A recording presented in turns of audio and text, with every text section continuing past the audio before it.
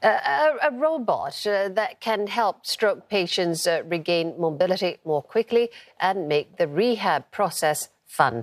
That's been developed by scientists from Nanyang Technological University and clinicians from Tan Tock Seng Hospital. Patients, such as those who have suffered a stroke or other injuries, can play games on the machine. Called H-Man, the robot can sense the arm's strength and make decisions to increase or decrease resistance.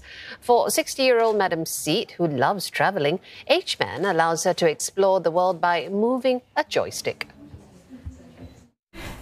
Very fun, and you give you the motivation to move, to stretch your hand, to find out the country.